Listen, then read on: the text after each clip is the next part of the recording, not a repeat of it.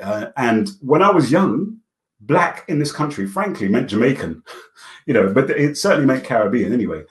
And it was those people who were the ones who paved the way for the black community that we know today. If it wasn't for them, there would be no black community today. They were the ones who came here and put up with the no dogs, no Irish, no blacks. They were the ones who put up with the being spat in their face, being called N this, N that. They were the ones who had to go on, bus boycotts in Bristol in order to be able to ride on buses. They were the ones who had to put up with the NF, the National Front. You think the BNP is a problem? You think that British First is a problem, or the UKIP is a problem now? I mean, these parties are chicken feed, are chaff in comparison to what the National Front was back in the day and the British movement were back in the day. The National Front had 25,000 people marching back in the 1970s.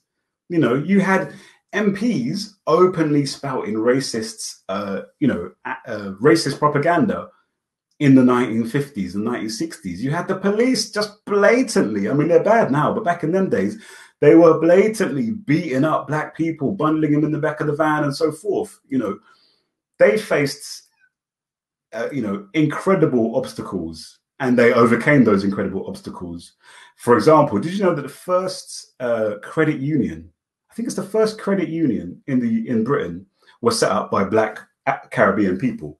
They, set up the Notting Hill Carnival. They're the ones who set up Spaces. They're the ones, Brixton, you talk about someone like a Brixton, they're the ones who kind of colonized Brixton and turned it into a haven for black people, and different areas around the country.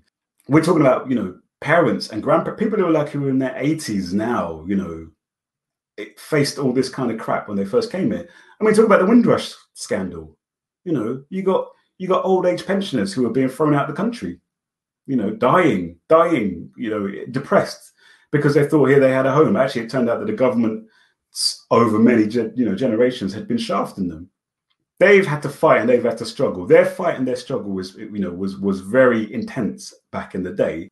The negative outcomes that black Caribbeans are facing now, I think, are a product of their experience of the racism that they have faced over the last 50 years and counting.